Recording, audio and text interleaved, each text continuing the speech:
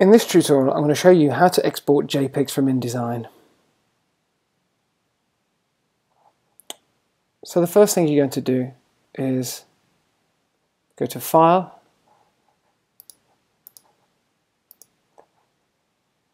and hit Export.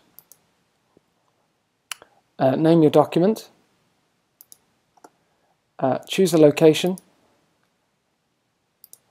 select the format, which is JPEG, hit Save. You can either choose all or you can select a range. If I press range, it will select between 10 and 19, or I could do from 9 or 8 or whatever, 10, and I'm going to do from 19. The image quality is going to be maximum, the format method is going to be baseline, the resolution is going to be 72, the color space is going to be RGB, then hit export.